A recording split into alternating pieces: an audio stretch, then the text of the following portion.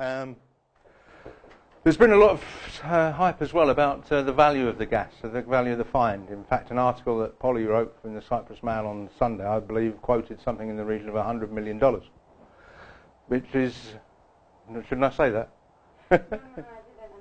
No, Okay. At today's gas price, the gas price has been dropping since about 2008. If we look at 7 trillion cubic feet, which is about 198 billion cubic metres, today's gas price at $3 per million BTUs is around about 23 billion. That's if you sold it today on the commodities market. And I say there is a figure being bandied around that it's $100 billion, but from what I believe, this has been based on what the cost saving of using Cyprus gas would be instead of liquid distillates over a 210-year period, which is about the life of the find at 7 trillion cubic feet. This would run the island for somewhere around about 200 years. So the savings, or the $100 billion that's been bandied around as a value isn't actually exactly correct. If we were using any gas now instead of liquid distillate, we'd be saving money. Liquid distillates are 3 times the price when it comes to an energy factor of what natural gas would to generate electricity using natural gas. This is what the gas market did during the last 6 months of, the last 6 months. There's been a slow decline at down to around about the $3 per million BTUs. If we then looked at that from, if the gas was discovered at 7 trillion cubic feet in June, we're looking at about $36, $33 to $36. The gas price up there in US dollars per 1,000 cubic metres.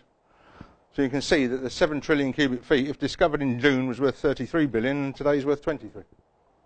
I know it's not the right way. I know it's not necessarily the right way to look at it, but a figure has to be put on it, and this is I believe, a far more realistic figure than the $100 billion that's being mooted at present. Okay. The gas prices seem to, it looks as though the gas prices are going to remain under pressure for quite some time. They're much lower than the figure we had back in 2008, that was about $13 per million BTU. And the figures have been seen as reducing as a reflection of a number of factors. The credit crisis being one, the resulting recession, and the improvements in exploitation technology. And what happens when the gas price is high? They actually drive the push to discover more reserves. So, and that is exactly what has happened. The high prices themselves, they drove the technology that allows you to exploit fields that have previously been unexploitable, or seen as unexploitable. So these have sent prices coming down since 2008. And prior to the gas discoveries being made in Israeli waters, the island was looking at bringing on liquefied natural gas and building a regasification facility.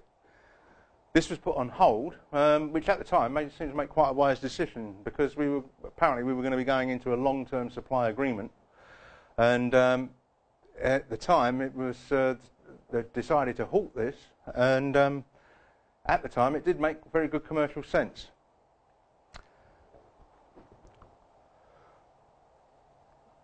Okay, now cancelling the supply agreement, the problem was what this did was it stopped all concept development for building a regasification facility. So that was put on hold as well, which means that we've lost now 18 months to 2 years of any development being made from building a gasification terminal. Now everybody says to me, well, if we built a regasification facility, what would we be able to do with the equipment? Would we be able to use it? Well, you can, and we'll go on to that in a bit. But the problem is that, as I say, the EAC no longer has any gas planned. There isn't any. There is no long-term strategy or even short-term strategy on getting gas to the island. With the fact that Noble have now said that this exists, I believe the domestic strategy should be reviewed, and some form of decision made as to what we're going to do about fixing the EAC's problem. Now, 7 trillion cubic feet, putting this into a life expectancy perspective, 198 billion cubic metres, as I say, would supply the gas needs to the island for about 200 years.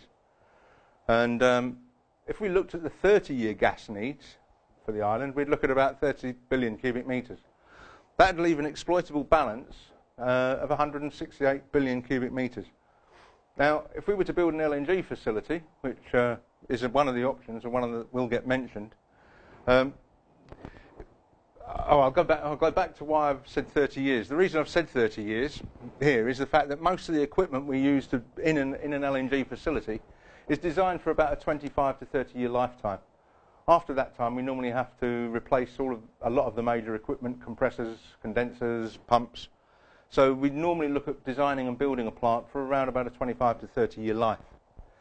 So therefore, I've used a 30-year plan to allow Cyprus to use the gas at its own discoveries for that period of time, plus exploiting and therefore having the potential to bring in export revenue for the same period of time. That's without taking into account that there will probably be future discoveries. At the moment, they haven't been made, but if any other area of the world that's got gas, where gas or oil is discovered, it's very, very rare that it's a single one-off find. And in fact, I mean, even to the point that we already know that Tamar, Leviathan, Noah, and now Block 12 have all produced. So there's a very good possibility. I wouldn't put any money on them not finding any more, put it that way. But there's a very good possibility that future finds will be made. The liquefaction facility, again, this would leave an exploitable value or exploitable amount of about 5.9 trillion cubic feet if you took away the 1.1 trillion cubic feet for Cyprus's own domestic market needs. This is the as I say again, this is the declared discovered and not what potentially is in the field. And again, I discussed the 30-year model being mooted here is the fact that it's based around the life of the equipment within the plant. Now, if you were to build a liquefaction plant, the LNG plant capacity, if you were to build a 4 million tonne per annum LNG train, you could run that for about 31 years and 5 for 24.7, which is probably the optimum period of time if you're looking at a 30-year life of the plant, because over 30 years, you've obviously got the plant has to come down on occasion for planned maintenance and various bits. So 24.7 years is probably an optimum type of figure for the life of the plant.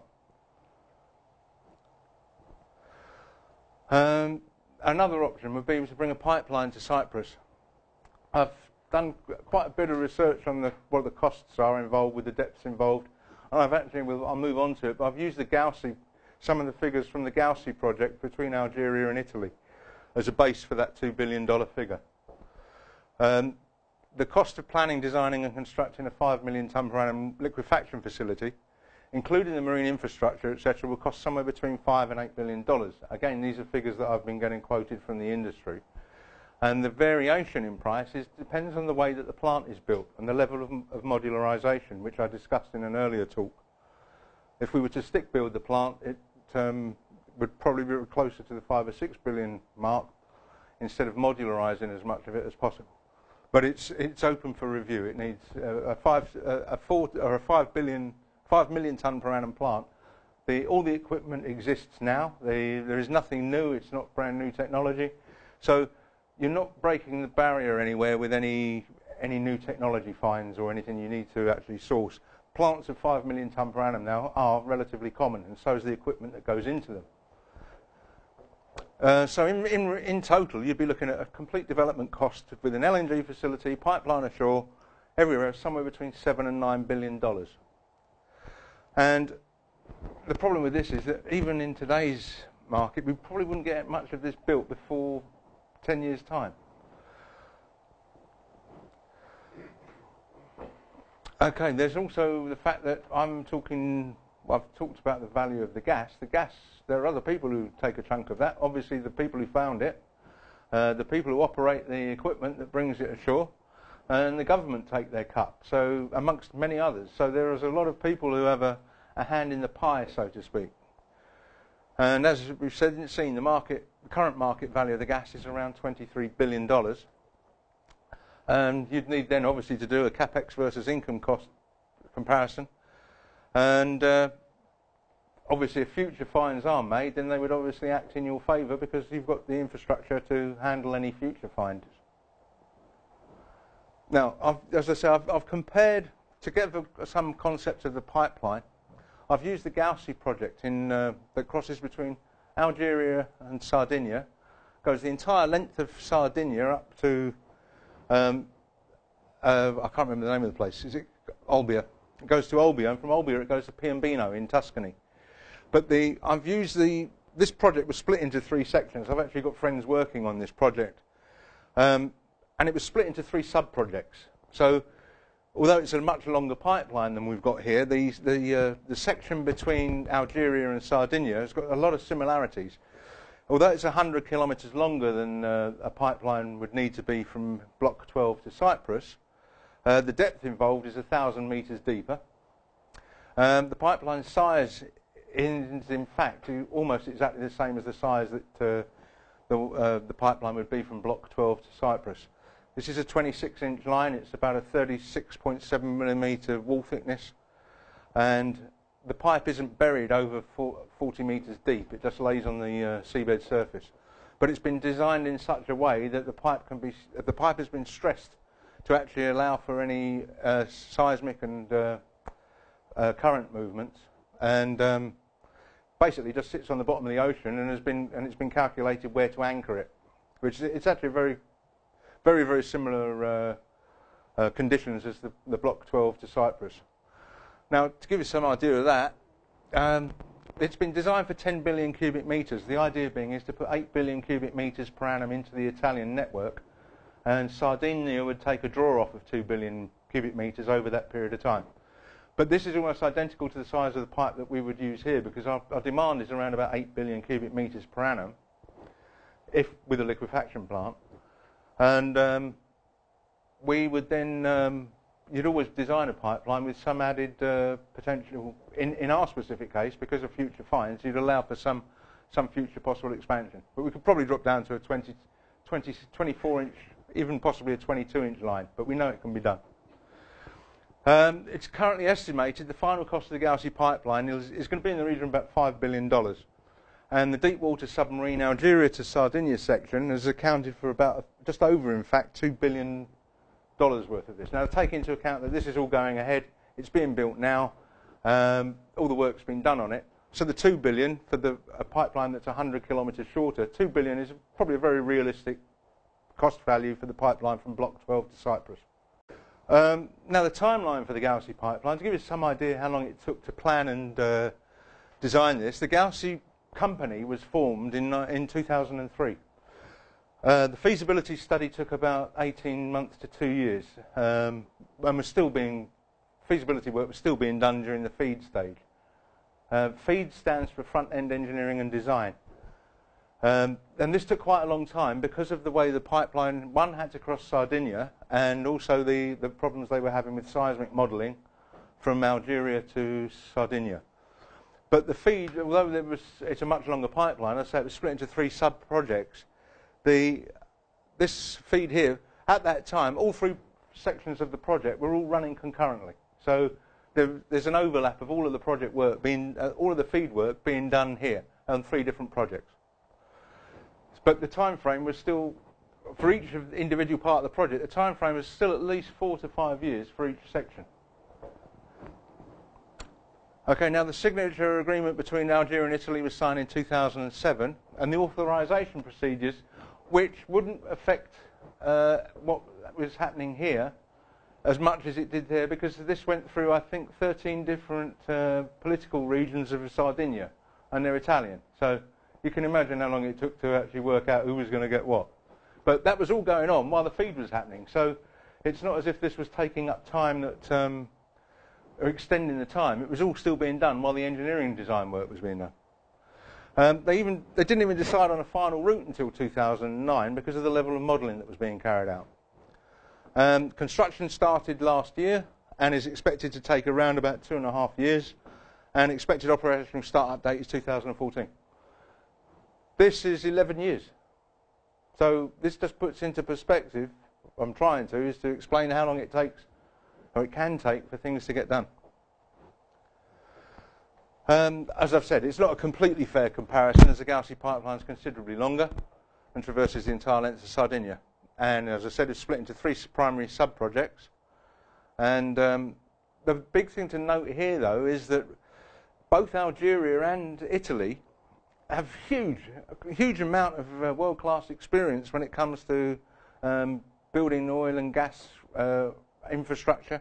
Cyprus are the guys with the biggest cranes in the world. They own 2 cranes called Cyprus 7000.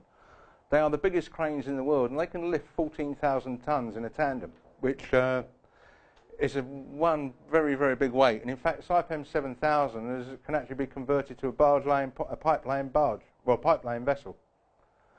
And it's this type of equipment and knowledge that Italy has already to start with. We don't have that here. We don't have it. So we'd have to go on an educational program for people to understand how we're going to do it or how it would be done. We've mentioned the AC requirement is 1 billion cubic metres per year. That's the capacity once they've installed Unit 6 at Basilikos. At the moment, these are what we call dual fuels. They run on distillate, a liquid, or they can run on gas. And the whole idea with the EAC was that they would eventually convert all of the units to gas by around about 2015. I think the first unit's going to be up and ready the latter part of this year or early part of next year that would be able to run on gas if there was gas available. As we've seen, the time frames, even with the pipeline, are considerable. And even if Cyprus adopted a fast-track approach to building a pipeline, it would not be designed and installed, I don't think, much before 4 years.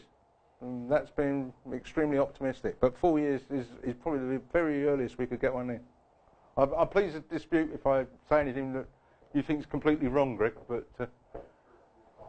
okay. There are other considerations. If we did have a pipeline coming on shore, who would own it? Who would pay for it? Would we design the pipeline for possible LNG use and domestic market? And who would operate and manage it? And what land-based facilities would be required? Now, the land-based facilities, again, it's the same thing. And it's an ownership issue. Who would own it? Who would manage it? Who would operate it? And if we were just bringing natural gas on shore, would we want any buffering capacity? Depending on the pressure coming out of the well, I believe is something in the region of about 400 bar. The pressure drop on that line between block 12 and here, you lose about 0.6 of a bar per kilometre on a 16 to 20 inch line. So you've got some pressure drop that you'd lose. You'd have to do some calculations to decide if you needed to recompress at this end. To put in perspective what 1 year's supply of gas would look like, it would all fit into one container at ambient pressure if the container was 1.5 kilometres in diameter and 600 metres high. That's how much gas. And I've actually laid it over the top of Basilikos to give you some, from a circular point of view, some perspective on the amount of gas the island needs in a year. Sorry? No, it's next door. Okay, so that's what it looks like in perspective. We don't normally store gas at ambient pressure anymore. They used to in the UK, but we don't store it under ambient pressure anymore. We normally store it in horizontal vessels called bullets, or we refer to them as bullets, or we put it inside spheres, depending on the pressure. Normally, if it's very high pressure, then it would go into spheres, and we would normally take those up to 200 bar. Okay, yeah. The more you squash the gas, Boyle's law simply says that you double the volume, double the pressure, you double the volume. But looking at 1 month's capacity here, the pressure would require a sphere of 100 metres diameter.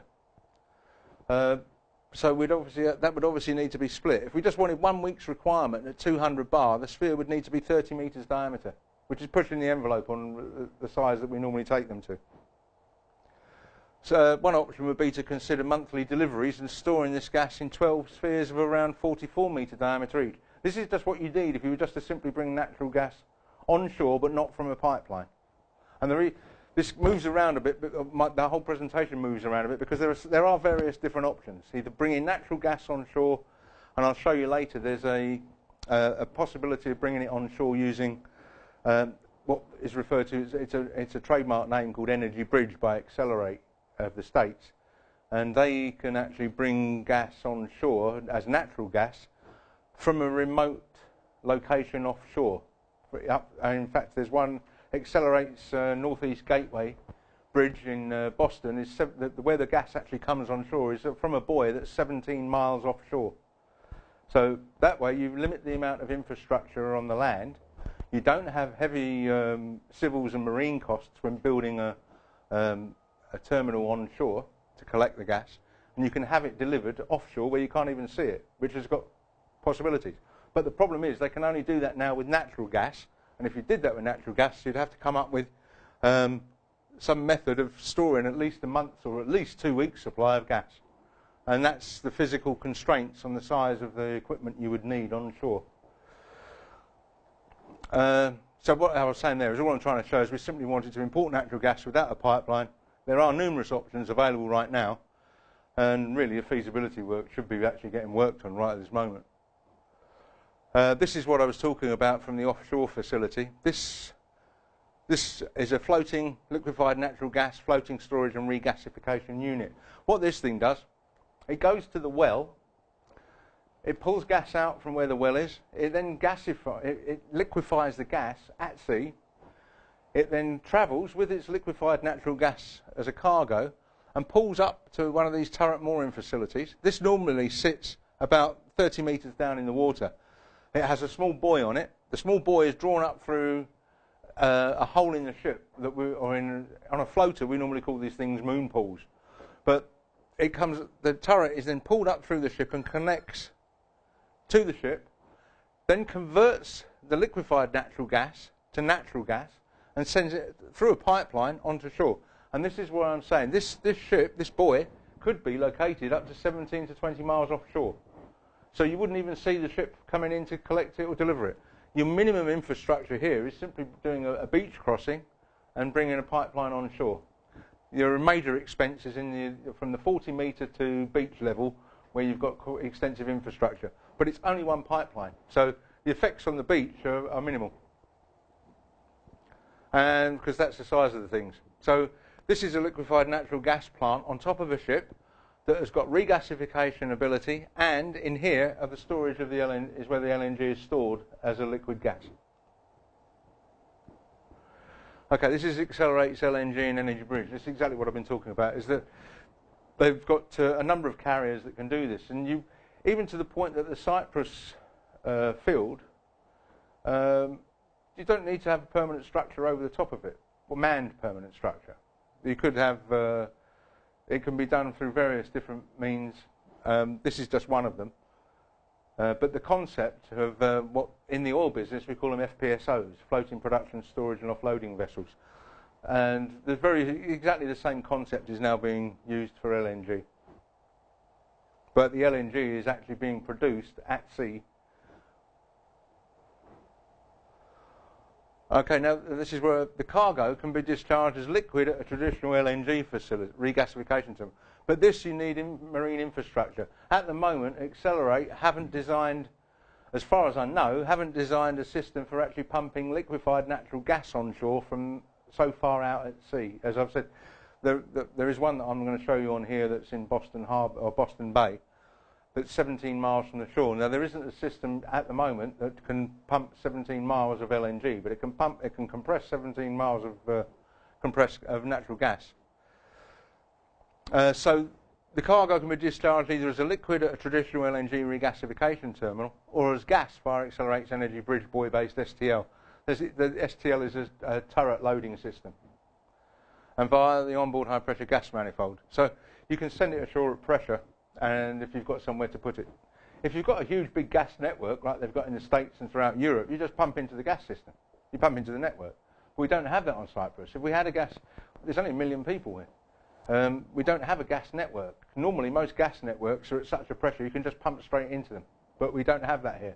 So we could either go for the storage method that I've discussed earlier, where you need a huge big amount of storage, or you can actually build buffering into the system.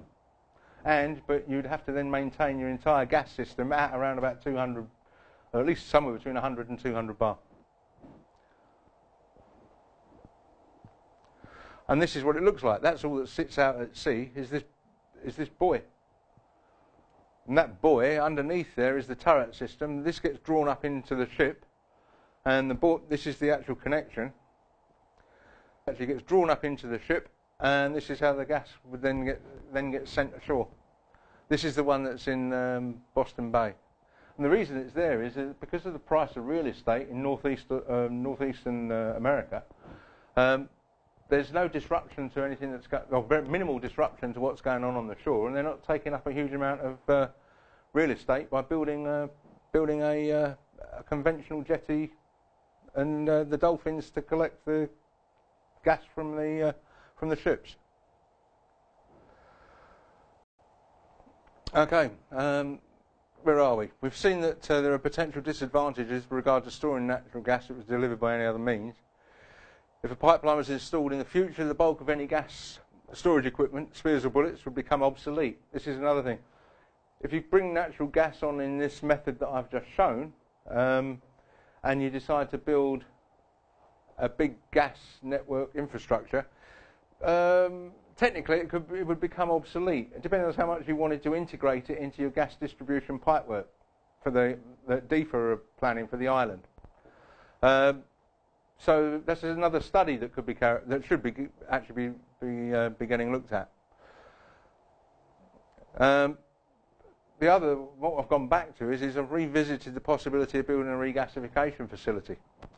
One of the questions we get asked is how much of the we got asked before is how much of the regasification facility could be incorporated into an LNG or a liquefaction facility. Primarily, all you could really say, all you'll keep from it is you'll keep whatever the infrastructure is for the loading and the LNG storage tanks. But then take into account that these two are around about 70 to 75% of the total cost of this entire development. I got a quote on these tanks this morning, and I've been told if they were being built not to Shell's specifications, but to meet the international requirements for storage of LNG, these cost between $650 and $750 per cubic metre stored. So for the size that we'd need on a Cyprus, I've got these coming out at around about up to $270 million. So the total regasification facility shouldn't cost more than $500 million, $500 million. And you've still, as I've said, the tanks, what I've done is I've looked at it as the tanks being of use at a later date if a liquefaction plant was built. Oh yeah, I'll say here, I've received an email this morning from one of the world's biggest manufacturers, and these are the prices they've quoted me. $650 to $750 per cubic metre. And I've worked those figures out on what the island's requirements are. To configure the tanks, what I did was I looked at a diameter of 40, a height of 35. If we had two tanks like that, we'd need 19 deliveries per year of gas. The two tanks here I've shown 70 and 75 don't exist yet. They're not. This one's in the planning, but they don't actually exist yet. The biggest tanks we've got at the moment are somewhere between 199 and 250. But what I've done is I've just simply tried to show the size of the tank. So I've looked at about 190,000 cubic metre tanks that would require, we'd need two of them, 5 deliveries a year, and the weeks between deliveries at 11. The ideal tank size for Cyprus would be somewhere around there. And most of the world's LNG carriers, there are some super huge ones around that now carry up to 250,000 cubic metres. But the bulk of the world's LNG fleet are all around this sort of size.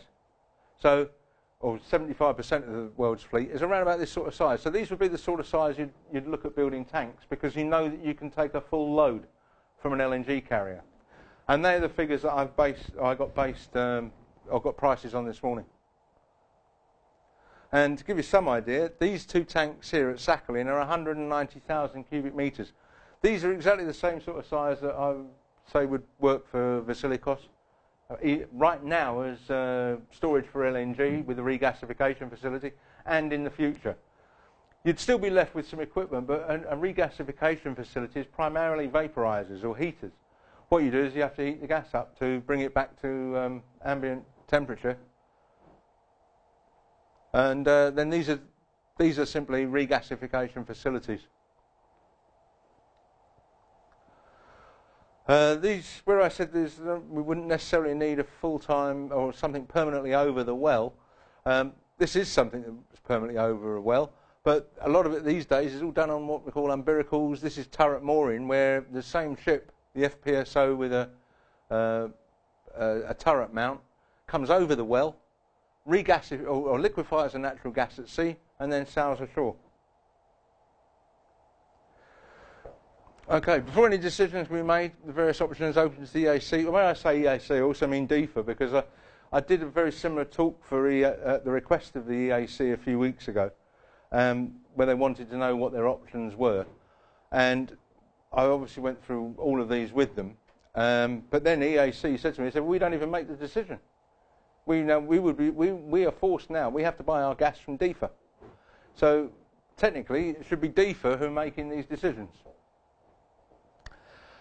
So I've putting aside any commercial aspects on gas supply agreements, because at the time when I gave the talk with the EAC, Noble hadn't stated that hadn't confirmed the fines in Block 12. So I broke the various options they had down into three categories as fast track 15 to 30 months. 15 being using the Accelerate Gateway possibility, minimum infrastructure costs, but you could actually get something built, you could get natural gas onto the island somewhere between 15 and 30 months. And then I've looked at the medium term and then the long term option obviously being towards a liquefaction facility. Okay, fast track option 1, natural gas with 1 billion cubic metre handling capability. Gas delivered by pipeline from an LNG FSRUs using turret mooring. This is the one that I'm talking to Accelerate on this, and they said if you had a green light on all of this, they could probably get something done within 2 years. So there is a possibility that if that was the one option that everybody wanted to go for, then it could be done. The disadvantages to it are that the LNG would probably need to be recompressed and stored in spheres or bullets, which I've discussed. The only recommendations can be made is that they need to do a high-level concept study, which shouldn't take longer than a month. That really needs to be getting done now. I'm not sure what the team of experts are doing that have been appointed by the government, because everybody that I talk to who supplies major LNG equipment haven't been getting calls from anybody. So I'm like, I don't understand why they're not getting calls. Natural gas facility with gas is another option, is to bring natural gas coming from LNG FSRU with conventional infrastructure. Now this takes a lot more time to build. The disadvantages are exactly the same as option 1. That any long-term facilities you build, you'd have to decide if you needed to incorporate them into the gas transmission network for the island. Again, this is one option, but while doing this one, you would actually be looking at what the costs are for building an onshore facility for deep sea ships. Medium-term option 1. This is a regasification terminal. Now, talking to the manufacturer of the tanks this morning, they said that they could build these tanks at 190,000 metre cube within 4 years. But that would be without having worked on a lot of these projects over the last couple of years, and the biggest ones in the world. The problem is that we normally have to, the major owners of these pieces of equipment, people like Shell and BP, tend to stipulate their specifications on you. And the specification and signing off process. That takes time. It can take a year just to get sign off on a design. You've also then got to do everything to the way that you're being dictated to by the majors. Now, one way or another, I would assume that one of the majors is going to get involved in this, which means that they are then going to dictate to you what specifications you work to, how you design it. So you're then going to go back to base. And normally, we wouldn't install an LNG tank within 6 or 7 years. But you could do it in 4, and I've had that from the horse's mouth, from the actual manufacturers of these tanks. So it depends on how somebody would want to play it. But that's it. The disadvantages are, is because of the size required, design and planning and construction, these will probably not be ready for commissioning and handover. I've said anything less than 3 years. I'm being extremely conservative. Period of time required to design and plan them, it's just a very long time. And it's major capital costs. You've got to spend $300 million, the best part of $300 million just for 2 tanks. And you're not going to be able to do anything with them for 4 years. Again, I'd recommend they look at this. I really believe that the regasification facility is the best option for Cyprus, because we can use the bulk of the major equipment at a later date. We're literally only writing off about $150,000 worth of equipment, if that. We're writing off a lot of money. $150 million worth of equipment. But over the period of time, we're going to be without gas here for at least 6 years. The difference in time between building a regasification facility and a liquefaction facility is about 6 years, if we pulled our finger out and started doing something about it now. So for 6 years, we're going to still be running on liquid distillates and paying through the nose for our electricity. I think that's probably why the EAC haven't come here today. Okay, medium-term LNG regasification terminal with marine infrastructure. Again, it's the same thing, regas. Natural gas pipeline from Cyprus fields, probably linked to Israeli fields. Advantages to this is it's a permanent feature. It's expensive. As we've shown with the Gaussy project, we're looking at probably around about the $2 billion mark. And if we really did pull our fingers out, we could probably do it in about 4 years. We'd be pushing our luck to do it any sooner. Then this comes up with sizing questions, including possible future needs. Would you put the pipe in? And you'd only need to bring a pipe here of about 8 to 12 inches, but you would normally lay a pipeline in that deep, that diameter, in that depth of water, with the amount of hassle you've got to go with it, just to bring it on for the domestic market. So you'd probably size it that you can put through more gas through it at a later date, and therefore run an LNG facility off of it. Again, this they need to do. Somebody needs to do high-level feasibility with this now. Okay, an LNG liquefaction plant that can liquefy Cyprus gas for future gas from Israel. Again, this is the liquefaction discussion. But at the moment, where we are is I personally believe that the best strategy we could have would be to build a regasification facility as soon as possible, and design that around as much of the equipment being used at a later date in a liquefaction plant. And that plant could be designed to accept gas, I reckon, within, as I say, 4 to 5 years, if work was started on it immediately. Oh, there's just a quote there from Syrian Wood. I don't know if any of you have heard of the Wood Group. But the Wood Group started off in the 60s as a fishing company in Aberdeen, fishing in the North Sea. Ian Wood went and studied philosophy, and his dad asked him to come into the business when he wasn't feeling too great. Well, Ian took the business and started supplying the rigs in the North Sea from the 40s right the way through to current day. What started off as a 2-trawler fishing fleet, the Wood Group last year rolled 2.4 billion and has 14,000 employees, and in fact own the company called MSI Kenny, who are doing the modelling for Noble of the subsea pipework, I believe. MSI Kenny? Tommy, yeah, I know the guy who's doing it. Tommy Groller. Yeah, anyway. But the Wood Group owns the company that's actually doing the subsea modelling for Noble. And Syrian Wood is his advice to anybody who's looking at moving into the oil and gas business is take a global perspective of it and not a local one. Okay, thank you. Any questions?